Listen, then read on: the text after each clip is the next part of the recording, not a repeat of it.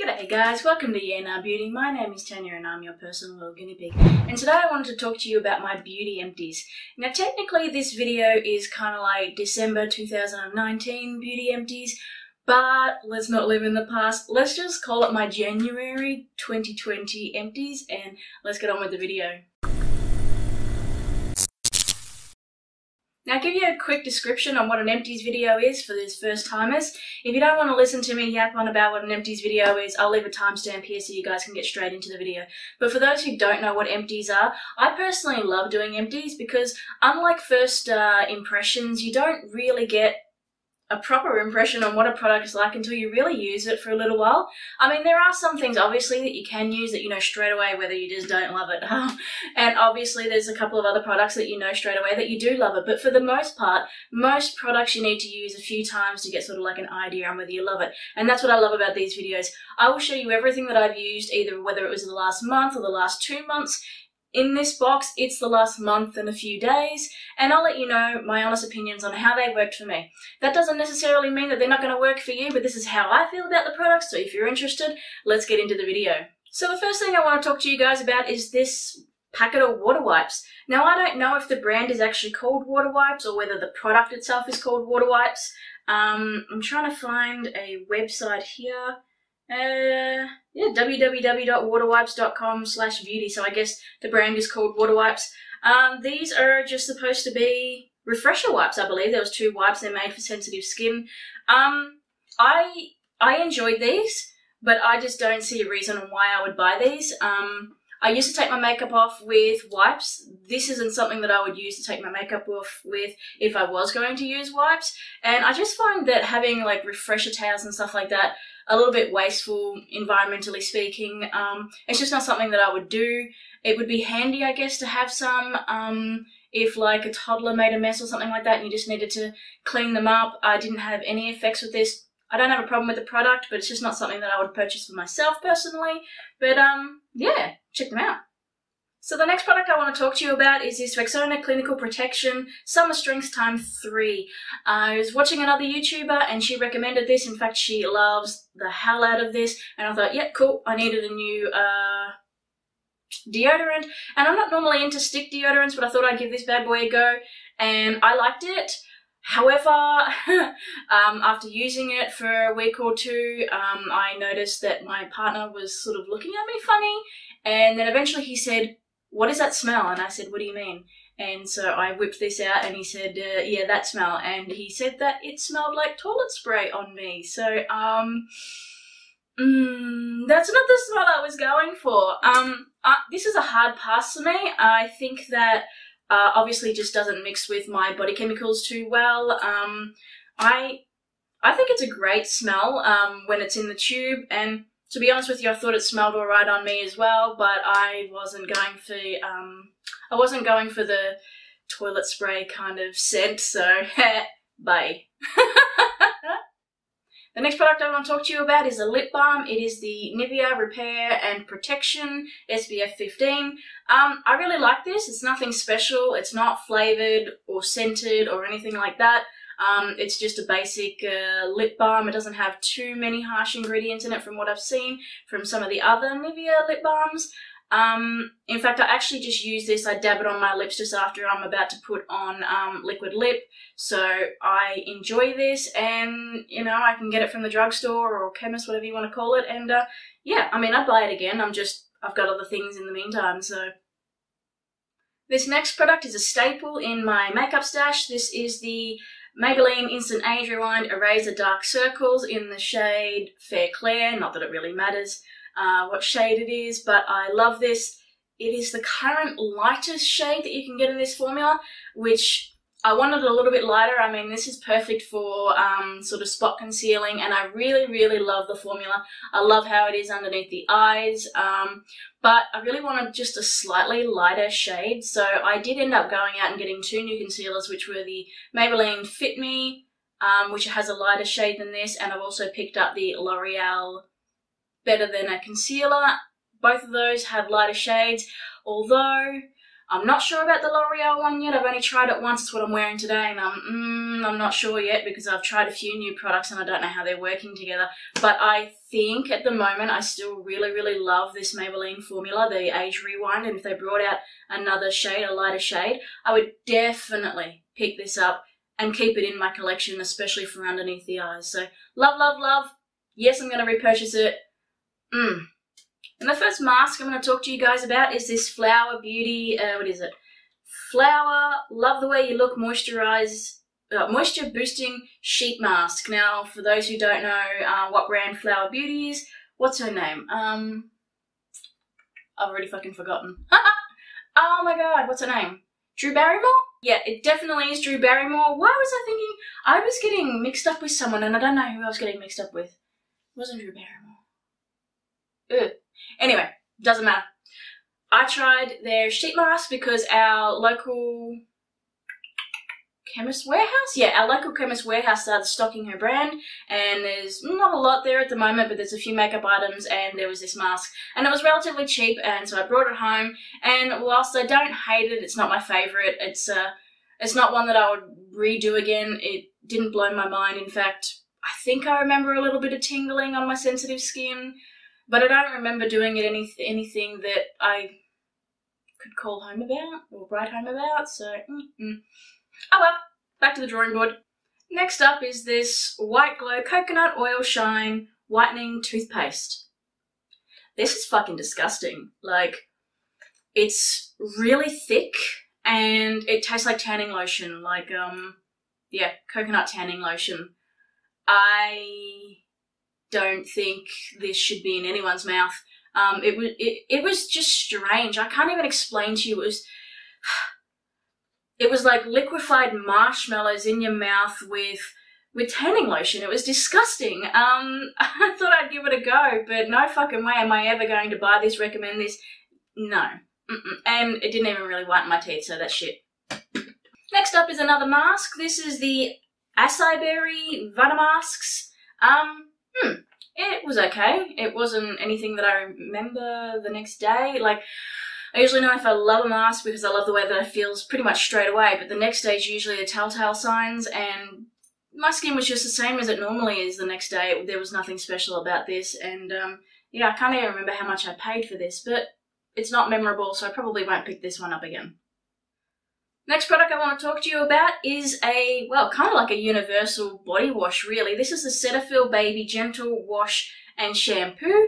I buy this for my son, for my toddler, and because I have sensitive skin, he has sensitive skin, and this doesn't sting his eyes. I've tried a lot of baby shampoos and soaps and stuff like that, and a lot of them sting his eyes or he freaks out about. I love the smell of this one, and I use this myself. I have severe eczema at times, and sometimes I can't use the Dove soap that I love to use, so I will grab this out and use it, and I think it's great. So I absolutely love this. I just wish that it wasn't $8 just for this. That would be a little bit better. I'm thinking like $6. I could do with $6. Even then, I mean, it's not big. It's 230 ml, but I mean, it works, so I'll pay for it. This next product is usually in every single empty videos I make, which is the Dove Original deodorant. I buy this because if I don't wear something like this, I end up smelling like a bush pig. So this is pretty much ride or die for me. I hate using that terminology, but it is what it is. I love this stuff. It's inexpensive. It works for me. Whether I put it on before I start sweating or whether I realize I'm sweating and then I put it on, it just works. It's that versatile for me, and I love this stuff, and I will always repurchase this. The next empty I have for you guys is a shampoo. This is by the brand called Hask, and it is the Keratin Protein Shampoo. I freaking love this. There is a few different scents or different types, and I have two at the moment. I have one that smells like mandarins or oranges, and what is that one? That is the argan oil. That's the argan oil one that smells like sort of like a mix between oranges and mandarins. I know they smell very similar, but I think it's more like mandarins than anything else. I don't mind that one, but this one here, the keratin one, not only does this one work better in my hair, but it freaking smells amazing. I can't explain to you how good that smells. I mean, I want to tell you this smells like lollies, but I can't actually define what kind of lolly that it smells like, but it is sweet, but it's not like sickly sweet. I freaking love it. I already have my next bottle, so I've kind of dropped it in the shower. So this was, I think it was on special. It isn't cheap, but it lasts a long time and it changes my mindset. This isn't just a shampoo for me. Like when I get in the shower, I've had a hard day, the kids have been hassling me, I've got bills to pay and there's outside dramas at home and I just need downtime, but I need to wash my hair as well. I jump in the shower and as soon as I put this in my hair, it's just like everything else just washes away. And that's why I want to spend the extra money buying something like this opposed to going to the supermarket and just buying a regular old cheap ass shampoo. You know, this is more than a shampoo. This resets my mood and yeah, I love it. I love it. I love it. You gotta try it, alright? It's good. Try this one. Unless you like citrus, then try the argan oil one, but this one. The next product I want to talk to you guys is a really hyped up mascara, which is the Too Faced Better Than Sex mascara.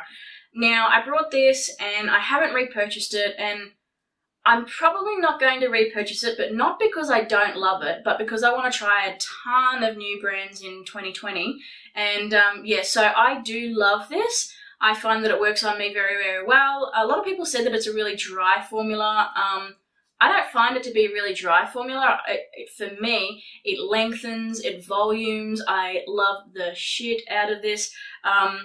Even the doe foot, like not the doe foot, the wand is quite thick and chunky. It's kind of like a little bit of an hourglass. Oh, I'm not going to be able to see that. It's a little bit of an hourglass sort of wand, and I don't mind that. I don't know. I like it. I mean, I do prefer those plastic, not plastic, like those thin rubber ones. I prefer those, but they're generally not volumizing for me, whereas these ones are. I do love this, and I probably will one day end up repurchasing this again, but at the moment, I'm using the Essence, the green one, Lash Princess? Yeah, Princess Lash. I don't know. It's the green one. I'll put it on the screen for you guys, but I do love this. I'm just not going to repurchase it right now because I've got other things that I want to try. Next up, I have two samples from First Aid Beauty. The first one that I have is the Coconut Skin Smoothie Priming Moisturizer, safe for sensitive skin. I wanted to love this, and maybe I got a bad satchel, I'm not sure, or a bad sample, I'm not sure. But when I went to go and use this, it sort of peeled up and it made like little tiny boogers all over my skin. I couldn't make this work for me. I didn't see anything sort of like super fantastic happening. I actually want to know if you guys have tried this properly, long term, or more than just a sample, because I want to know if I got a bad batch, because I really do want to try a few more things from this brand. I don't want to just go based off one little sample, but for me, this sample didn't really work for me, and based on that, it doesn't make me excited about the idea of wanting to try it, unless I can be convinced by other people that this was just a dud. This was just a dud sample, and But the other one that I did try was this Ultra Repair Cream, Intense Hydration for Dry, Parched Skin. And look, I'm not going to be able to give this the proper sort of review that it needs. It is a sample, and with skincare, you really need to use it for a few weeks before you can even, you know, give it a good result. I mean, get a good result from it, because some products just take that long for the best parts of the product to work. Do you know what I'm saying? I'm rambling on here, but anyway. What I didn't like about this is that the public toilets in Australia have this weird scent in them after they've been cleaned. I think it's like the toilet blue or whatever it is that they use, the cleaning products, and that's what this smells like. So when I'm putting this on my face, that's what I'm remembering, and I don't know whether I could continue to use a product that sort of takes me to a disgusting public toilet every time I used it. The smell doesn't linger, and I guess that's the saving grace for it. So I do want to try this a lot more. In fact, I do want to try both of these products again. I'm just not sure how I feel about spending the money on it. I mean, maybe if I can get it on sale. But yeah, these two products didn't work for me, unfortunately. But I am going to give it another go, and I will let you know if I do end up giving it another go. Let me know down in the comments below, guys. Do you have these two products? Do they work for you? Do you get what I mean about the smell of this one? And does this one pill up? So I would love to hear your opinions on these two. The next empty I have isn't really an empty. I just don't like the product. Doesn't mean that the product isn't good. This is the Wet n Wild Wild Shine Nail Color Matte Top Coat. So this isn't a bad product. It does what it says that it does. You can put it over the top of any, I don't have nail polish at the moment, you can put it over the top of any nail polish and it'll mattify it instantly. I don't like matte nail polish, I've decided, so, and I've tried to give it away and nobody else that I know likes matte nail polish, so we're just going to throw this one away, but it definitely does work, and Wet n Wild's pretty cheap, however it's not cruelty free, so yeah, if you like matte if you like matte nail polish and you've only got like shiny or glossy or whatever, give this guy a go. The next product I want to talk to you guys about is a liquid liner from Steve Laurent. It's got absolutely beautiful packaging, but it is a felt tip liquid liner or pen liner, whatever you want to call them. The reason why I don't like this is that I have very, very crepey eyelids, I have hooded eyes, I have deep set eyes, and this just skips everywhere. But not only that, I found that whilst the colour payoff, I'll show you. Whilst the, while the colour payoff is pretty good when it's on its own, if you're trying to put it overshadow or anything like that, it's piss weak. So, for the price and the fact that it sort of skips everywhere, I have a hard time using it. The only thing I like about this is the packaging. So this one's going to be a hard pass. I'm never going to be repurchasing this one.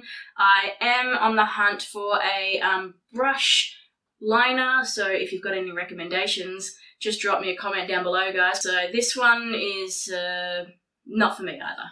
The next product that I've got, I absolutely love. It is the Simple Sensitive Skin Experts Kind to Skin Hydra. Oh my god. Let's start that again. It's the Simple Sensitive Skin Experts Kind to Skin Hydrating Cleansing Oil. That's a mouthful. There is nothing simple about the name of this bad boy, but everything else is simple. It's affordable and it does what it says it's going to do. Doesn't burn my eyes, doesn't give me that blurry sort of, vision that you can get with other ones. It's not scented. It just does what it says it's going to do. I have a little bit in there, but I'm literally going to use that to take off this makeup once I'm finished this video. I haven't repurchased this one, and in fact, I'm absolutely devastated that I haven't. I decided I wanted to try another brand, and it's not working out for me. The other one, although it works, it doesn't work as well. It's scented, it burns my eyes, it blurs my eyes, and so although it was affordable, it's nowhere near as affordable as what this one was, and nowhere near as good. Now, like every cleanser, you will need to do another clean afterwards, whether that's cream or whatever, whatever, but it works. It melts off everything that I have on my face. It does a really, really good job with my mascara. I absolutely love it, and this is the only thing that I can really use that gets off my matte liquid lipstick, where the Maybelline Superstay matte ink ones, they are a bitch to get off. This is fantastic, so I will definitely be repurchasing this one in the future. Now, last but not least, I have two masks from the Body Shop. I have the Aloe mask and I have the Vitamin E mask.